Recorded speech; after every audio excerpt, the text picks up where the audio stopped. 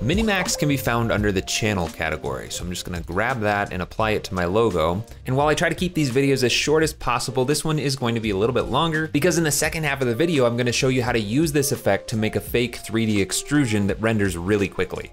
And if we take a look at the After Effects user guide, the Adobe explanation of the Minimax effect is that it assigns each channel of a pixel the minimum or maximum value for that channel found within a specified radius, which is kind of hard to wrap your head around, but this next line, this effect can be used to enlarge or reduce a matte. That's a pretty simplified way of thinking of this effect. So let's take a look at the controls. The operation is defaulted to set to maximum, and I have a radius control. If I turn that up, you can see that the yellow color is kind of bleeding into the green colors.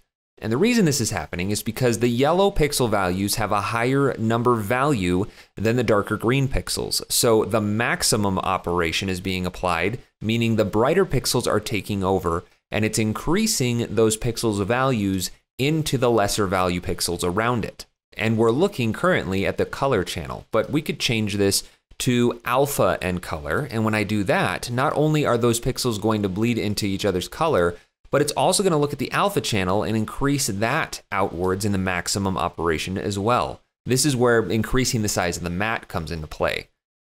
So this is kind of cool because it's preserving the edge colors while increasing the matte, and it's kind of blocky. This is similar to what the simple matte choker does. If I apply that really quickly, simple choker, and just reverse this matte out backwards, you see how it's expanding the matte? But we're not getting those colors preserved, and it's much softer. So it's just an alternate way of creating that matte expansion. But you can change the channel to any one of these. If we only wanted the alpha, then we've got that exact same look as the simple choker. It's just nice to have that extra control. We also have the ability to change the direction, and this is why it's a little more blocky, because it's going horizontally and vertically, scanning the entire image and producing that matte. But I could change this to just horizontal, and then we're only going to expand it out in that direction, or just vertical. I'll set that back to horizontal and vertical and turn this down a little bit, and then let's change the operation from maximum to minimum. My layer disappears because this is just going to go in the opposite direction. Instead of expanding the matte, it's decreasing the matte or choking the matte. And I could change that back to color, and you can see what that does. It's basically the opposite as what we had before. We also have the options for minimum to maximum, which is a little bit weird. If I change this to alpha and color again, it's really hard to wrap your head around what's going on here. And we could even change it to maximum then minimum. And again, it's just weird. I honestly have never found a use case for these, but that doesn't mean that there isn't a use case.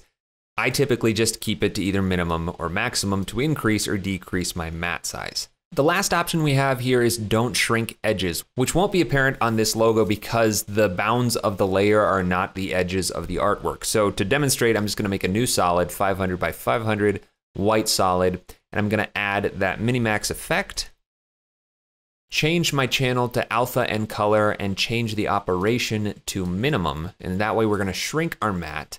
If I say don't shrink edges, it's gonna do just that. It won't shrink the outer edges of our layer. If I add in a mask really quickly, right in the middle, and change the mask to punch a hole in the middle by setting it to subtract, then you can see it's eating away at that matte, and that don't shrink edges checkbox is preserving the outside of the layer from being shrunk. So it's just a way to preserve that outside edge. Now, one really fun and effective use of this effect is for creating a long shadow, and I'm not going to take any credit for this. I originally found this on a tutorial from 2016 from the channel Lunar Studios. Go check out their channel. This is extremely useful, but I'm just gonna really quickly show you how to recreate it. So I'll turn Minimax on, keep the operation to maximum, the channel to alpha and color, and then change the direction to just vertical. So we have this kind of smeary, vertical stretched version of our layer. And just to make this easier to see, I'm going to add a fill effect to the top of my effect stack and change it to black. And then I'm gonna add a transform effect right at the bottom. And I'm going to rename this by clicking on that effect and pressing enter and saying transform extrusion shift. And what I wanna do is link the position, specifically the Y position value, to this radius value through expressions. And it's really simple to do. I'm just gonna double click on that position value to bring it up down here. And then I'm gonna expand Minimax so I can see that radius value as well. And I'll just Alt click or Option click on a Mac on that stopwatch to add an expression, press Delete to get rid of what After Effects generated, and then start an array, which is just an open square bracket to start, and then use the expression pick whip to select the first value, the X position from the transform effect.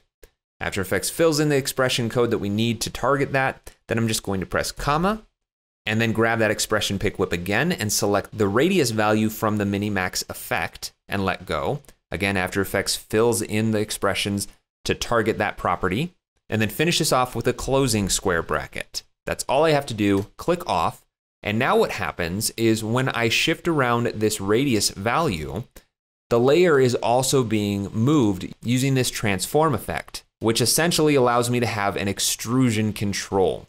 But it's shifting it up off the screen and I don't really like that. So what I need to do is just add in one more bit to this expression. So I'm gonna go back into it by clicking on that text, going just after that comma, and then grabbing my expression pick whip and select that Y position value for the transform effect. After Effects will automatically fill in that code one more time, and all I need to do is add a plus right after that so that it adds the radius of the Minimax effect to the already existing value for that Y position. If I apply that, my layer is going to shift back to the center of the comp, and if I adjust that radius, now my layer stays right where it was, and we just have this extrusion control basically using Minimax. But it's only going straight up and down. What if we want to rotate it a little bit? Well, that's actually really easy too. I'm just going to grab another instance of transform and move it just before the Minimax effect.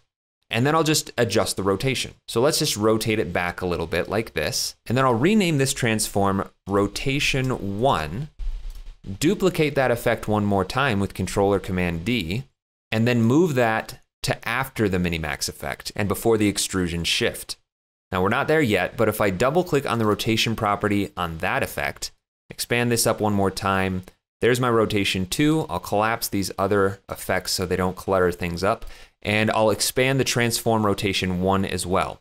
All I want to do is take the rotation from the second instance, grab the property pick whip, and link it to the rotation from the first transform rotation. So just click and drag to apply that, and then expand this out and make one modification to this expression, which is just adding a minus at the start of this expression. I'll apply that and then take a look. It's now extruding down into the left, and it's shifting my layer around. So I think all I need to do is bring up those effects and grab that second rotation and drag it all the way to the bottom. And that jumped back. So now when I adjust that radius, there we go, that's locked in place again. What's great now though is because we linked the second rotation to the first one, if I go to that transform rotation and adjust the rotation control, you can see how it's now shifting that rotation around. But I obviously don't want this to be just black. I want to see the original logo back on top of everything. So what I'll do is add a CC composite effect. Just double click on that. And what this effect does is literally takes the original unaffected layer and recomposites it by default in front of everything else. I just want to make sure I uncheck RGB only so we get the entire full unaffected version of that layer. And now I have this fake 3D version of my logo. But what's really cool about this is I don't have to make that extrusion a solid color. I could delete that fill effect and then say add a curves effect, put that at the very top, and then just darken this a little bit by dropping those highlights. And now I'm kind of getting a shaded version of my logo with that extrusion. If I zoom in nice and close, you can see it's very clean because of the way that the Minimax effect works. And if I adjust this, it's very quick to render. Even if this is animated, it's very quick and snappy. So using that radius, I can control the extrusion, and using the rotation, I can change the angle of it. So that's everything there is to Minimax and a really fun application of the effect. Hey, thanks for watching. If you enjoyed this tutorial, then check out the other ones here on my YouTube channel. And if you like my teaching style, then definitely check out my longer form content on Skillshare and School of Motion. And if you want to support more tutorials like this one, check out my Patreon. You can find links for all of that stuff in the description of this video.